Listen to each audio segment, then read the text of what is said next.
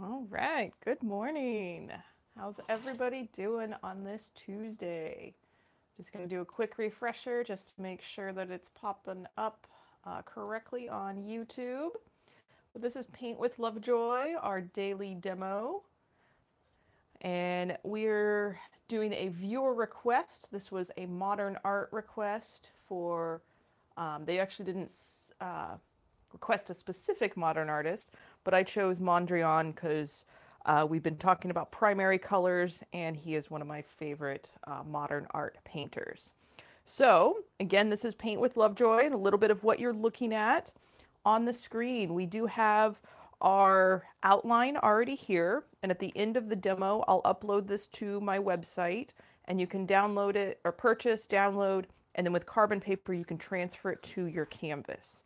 If you do not want to do that, you can pause the video, draw what you see, and I do recommend using a ruler to get your straight lines, and then pick up the video again when we start painting.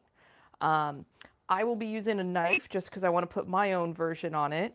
Mondrian actually used a brush, and he did use a lot of the square-tipped brushes, the flat edge brushes, so that way he could use the perimeter, the edge of the brush to create some of those crisp lines. I know we also would use masking tape to mask off certain areas, but we're going to do kind of quick with this. And like I said, I'll be scraping on with the palette knife, and I will be putting white on white canvas in a few areas, but we've got yellow, we actually just have one yellow, blue, blue, blue, red, and red. Oh, another yellow over here. I forgot about that. So we will be doing my style palette knife where it's going to be the scraping, but if you're using a brush at home, feel free to use that. And you can also use other tools. Like if you don't have paint at home, but you have crayons or markers or colored pencils, use that. You don't have to have all the cool, awesome, expensive tools. Use what you have, and that just makes it even more creative when you're utilizing the tools that you have or what you have on hand. All right, so I am taking the yellow. We're going to start with our light color first. We'll start with yellow, then we'll do blue, then we'll move over to the red. Then I will actually go in with white and fill in white in the few areas. Because I'm using a re-gessoed canvas, I will be putting white in a white area. If you're using a brand new canvas, you could actually skip the part where I'm putting white paint on. So totally your call.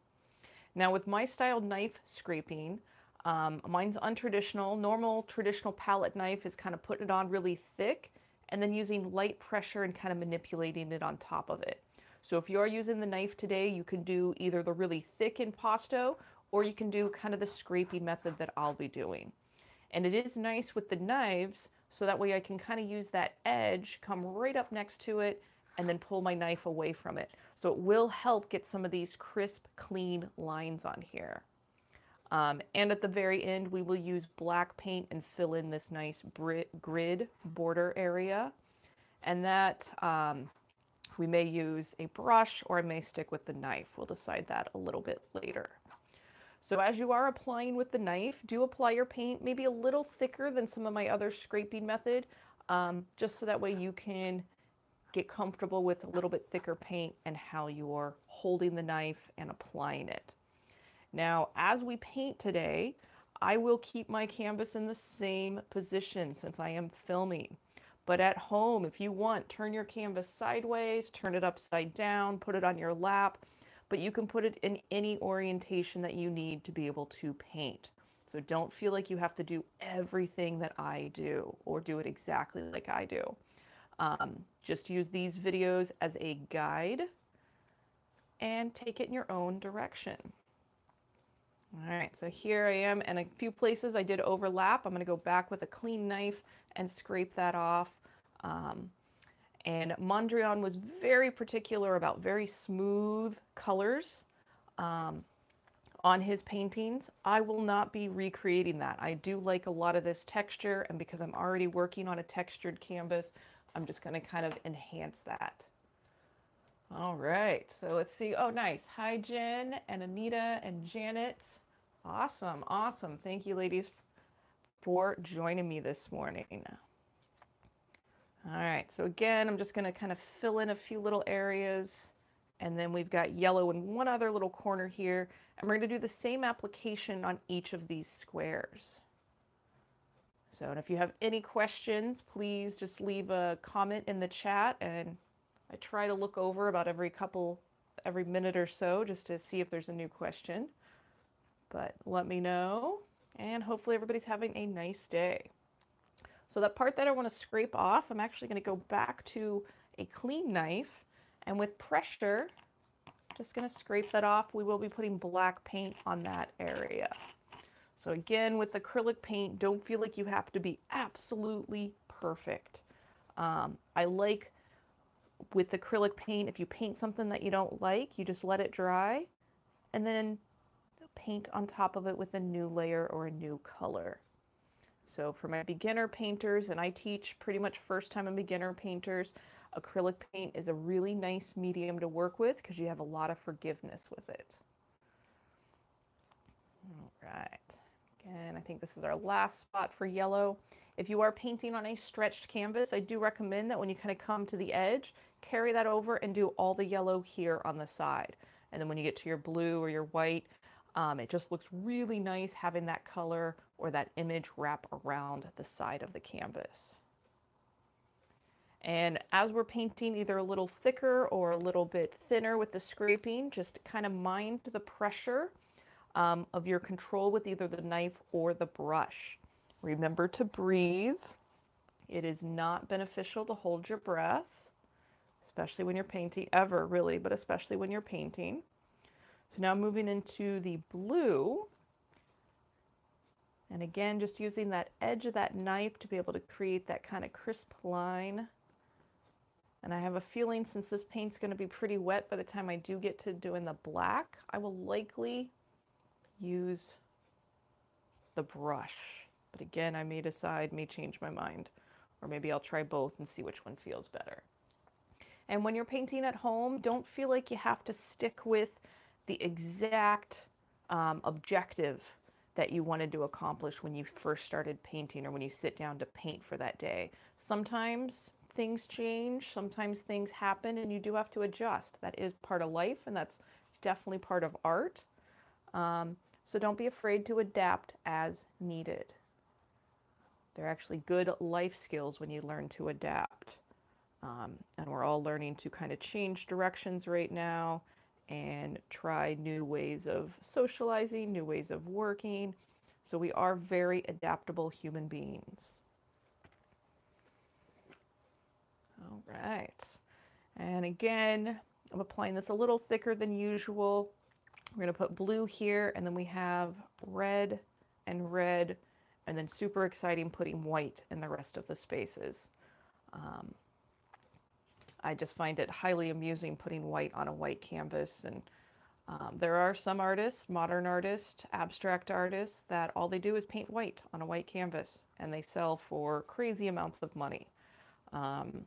Even being in the art world, it's nothing I've ever fully understood. I appreciate a lot of abstract art, but some of it I don't get. And some of it is more conceptual to where I appreciate the story behind the art, but not the actual artwork. So that's just part of life. All right, and again, if you're painting on that edge and you've got the stretched canvas, just carry that color over the tops, the sides, and the bottom. And even though this is a Mondrian painting, if you feel like switching out colors, if you want to do blues and teals or whatever you want, it will still have the Mondrian feeling, but might match your decor a little bit better. So don't be afraid to switch it up and make this your own. All right, so I think, let's see, we've got red, and then we get to do exciting white on white. And it is really nice to be able to kind of create a painting with primary colors. And our primary colors are our base colors that we make everything else out of, aside from black and white. But our primary colors are yellow, red, and blue. Your secondary colors would be a mixture of the two to create the secondary colors. So yellow and blue make green, red and blue make purple, and yellow and red make orange. And then from there, you can mix in between those colors called your in-between colors, and you can make a color wheel. And I did just release a color wheel demonstration on my YouTube channel yesterday. So feel free to check that out and just kind of either bookmark it, but keep it as your library on how colors relate. On my main Paint with Lovejoy website, I also released a color mixing library for my first-time painters, and it goes through the full color wheel, and then it also goes through tints and shades and what it looks like to mix white with red or black with red, and it just goes through all the colors. So for my first time and beginner painters, it's a nice library that you can have and look back on as you get more into your painting groove, more as you mix colors and you're not sure what something looks like. I'm developing libraries to help you do that. And it is just a flat fee, but you have lifetime access to it. But jump on over, Paint with Lovejoy, you can check that out. You can check out all the other little bundles in my Paint Your Pet class. And I do have an intro to my style knife scraping.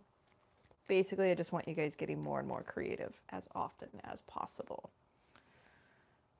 All right, so one more. Let's see, we've got a dark one over here.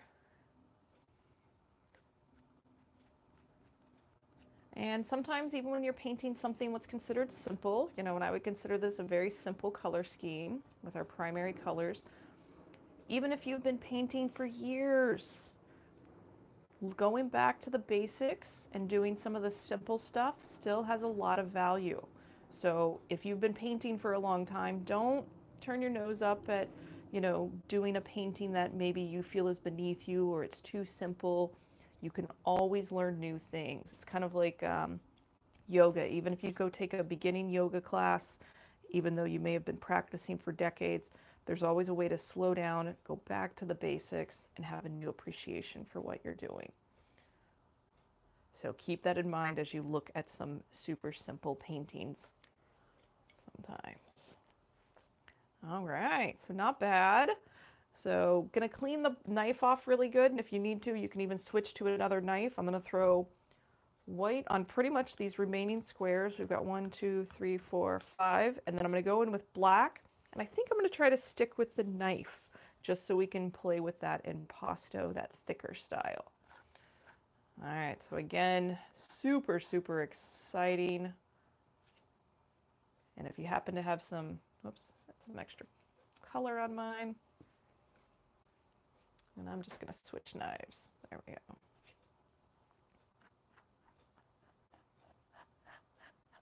And there's something nice and just fun. It's almost like icing a cake, just moving this thicker paint.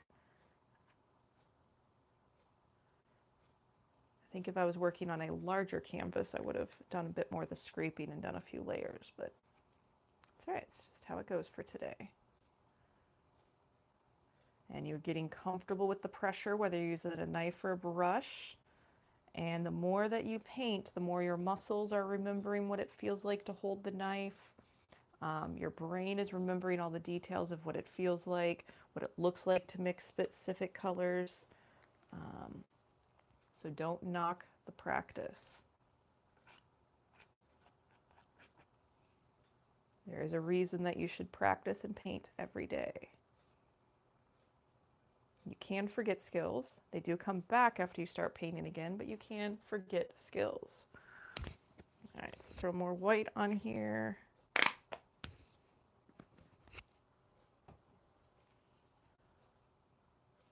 All right. And as you're painting this at home, and if you change colors, but whatever you paint, please send me pictures of what you paint. You can email those to me, paintwithlovejoy@gmail.com, or tag me in social media. Like I've said in quite a few of the other videos, receiving your guys' emails in the morning and seeing what you're painting, you know, just makes me really happy while I'm drinking my coffee. And it gives me motivation to keep making these videos too. All right. And now that I'm getting down to the wire, for the black paint, I may switch to the brush. I don't know, we'll see. It is going to be a little tricky.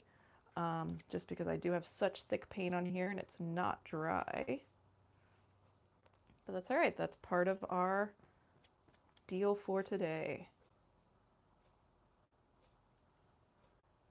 And I have found in life that you don't really want the perfect situation all the time, because when you do have some things that mess up, there are opportunities for you to try to do something you've done a lot in a new way, in a new direction, from a new perspective.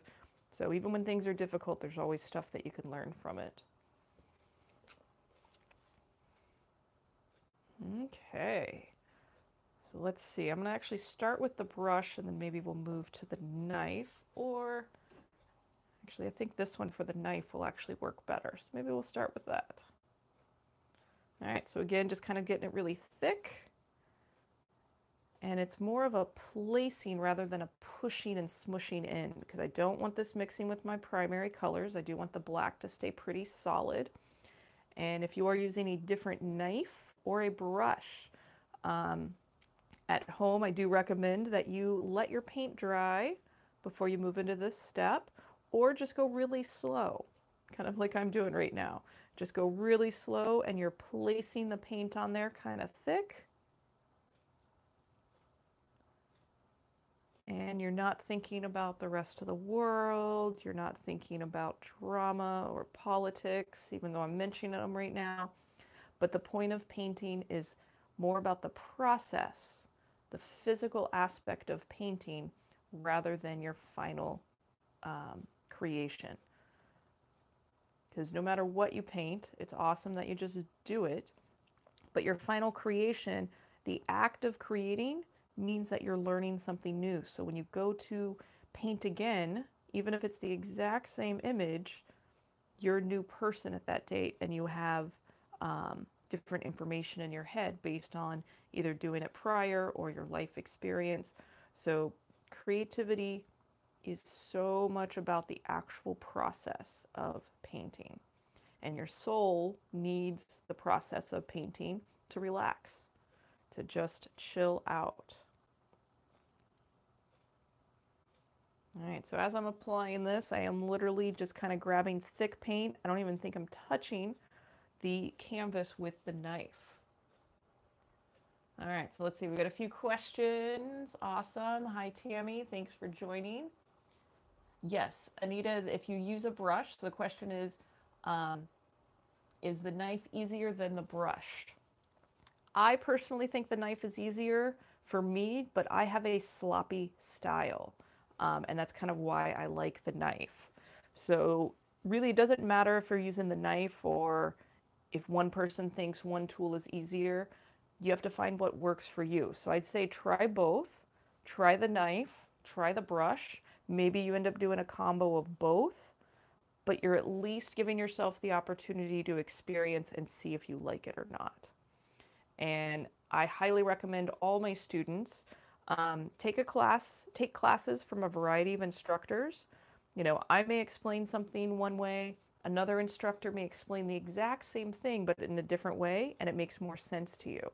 So one person does not have all the answers, and sometimes hearing the same thing from a variety of teachers or a variety of people helps it make more sense to you. So bottom line, find what works for you, and don't be afraid to kind of step outside your comfort zone and try something new. And all of you that are painting at home, I'm very proud of you, because you are stepping outside your comfort zone. You're doing something that's a little scary, and I do hope, and it does seem like it from the emails that I'm getting, that you are finding your own evolution, you're finding your places where you're growing, you're learning new skills, and that's the fun part about learning. There's always something new to learn. All right, so not too bad with the knife. All right, oh, let's see. Other question is, how long does it take to forget skills you haven't painted in 4 weeks? I would say painting and stuff that you enjoy is kind of like riding a bike, that once you get back into it, there may be a few like awkward moments, but your muscles will remember to a certain degree. So I'd have to say it's going to be a pretty long time before you fully forget, but our brains are pretty powerful and they store a lot of information. So I think if you even fully forget, once you start doing it again, it opens up the memories in your brain and it starts kind of coming back. I don't know, I'll leave it to all the science people for the brain work. But our brains are super, super fascinating, and the mind over matter, I am enthralled by. I just find it so cool. Our brains are so powerful. And I've always liked the concept of, you know, need to change your world, change your perspective. And that literally changes your world. Okay. I'm actually kind of liking how this is turning out. I'm going to throw some more black paint on there. I was actually trying to think of what's the longest time frame I've gone without painting. And I think I've gone probably 3 months. And I was traveling a lot during then, so I think I still did a few watercolors, but I wasn't painting the way that I normally had been. And even when I did Australia for, what was it, 5 weeks, the end of 2018, yeah. I still did watercolors, but being out of the studio and out of my normal comfort zone and normal go-to areas was a little different, and it felt nice to go back and paint. For me, painting in my studio, it's kind of like coming home. It's my space to where my soul gets to just relax, expand, and be one with itself. Hopefully you guys are finding something similar as you are creating and exploring your creative output.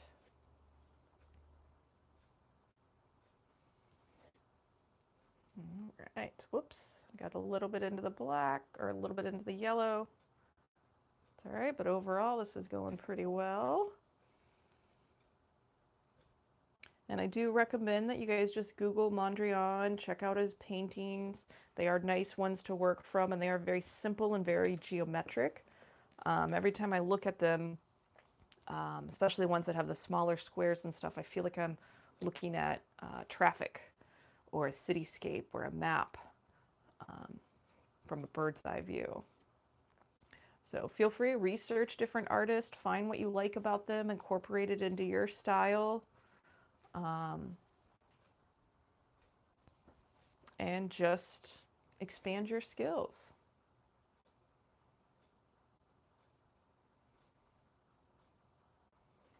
I think I told somebody almost over a year ago, and they keep bringing it up to me. I said, as soon as you stop learning, that's when you start growing old and start dying. So constantly keep your brain going. There's always more things that we can learn. And we're never, ever too old to learn new things.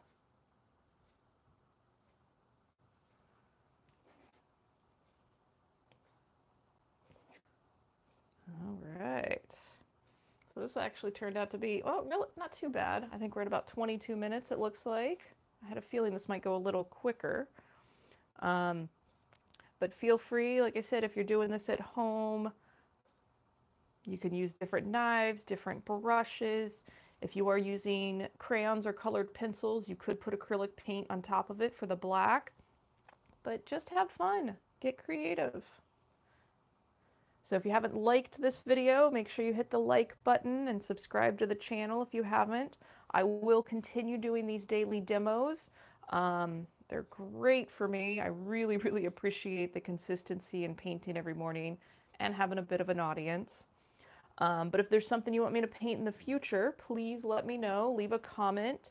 And if you go to my main YouTube page and scroll down, you will see all the future paintings that I'll be doing for the demo. And if you did make a recommendation and it's not on there, please just remind me. I am a solo show doing all of this on my own. And I do tend to forget things. I'm fairly organized for an artist, but that's not saying a whole lot. So like I said, feel free, check out my other videos. Yes, you can use pastels. And I think maybe into next month, I will start maybe doing a few of these in colored pencils. I do have some watercolor ones I want to share with you guys. And maybe I'll start doing some pastels and getting out other materials for these demos. So thanks. All right, I think that takes care of it. We did finish a little early this morning. Thank you guys so much for hanging out with me, and I will see everybody tomorrow. Take care. Cheers.